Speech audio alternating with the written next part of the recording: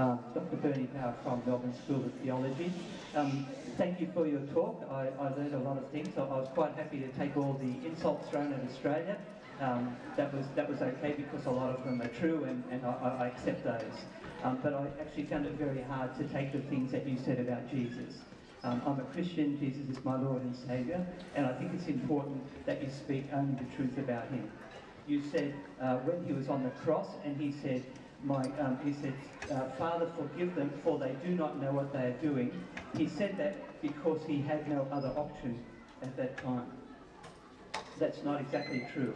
And you'll know that in the Bible, when in the Garden of Gethsemane, when one of Jesus' companions cut the ear off a person coming to attack them, Jesus says, "Put your sword in its place, for all who draw the sword will die by the sword.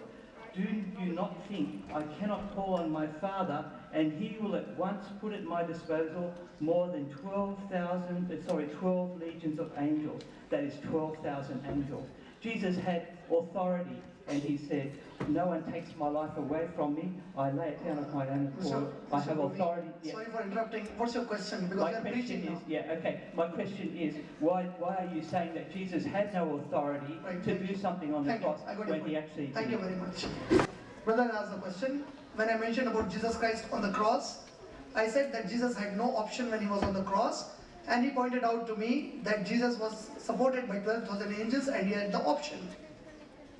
Brother Bruni, if you read the Bible, from the practical ground reality, soul, angels and all this came at a later stage. It was not there at the time when he was being put on the cross. What you are discussing is after he was resurrected. And what I said is the ground reality when he was being put on the cross. All the Christian scholars, there is not one who has objected to this. All the Christian scholars, they agree that when he was put on the cross, Jesus said, "Forgive them, for they know not." And at that time, from any practical ground reality and logic and common sense, Jesus was on the cross and he had no other option. Had he any other option,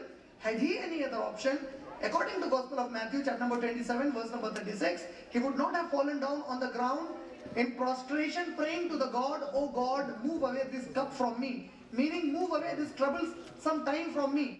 What you are arguing cannot be proven from the Bible. It's your own interpretation. I hope I answered that question. We'll come back. No debate, no dialogue.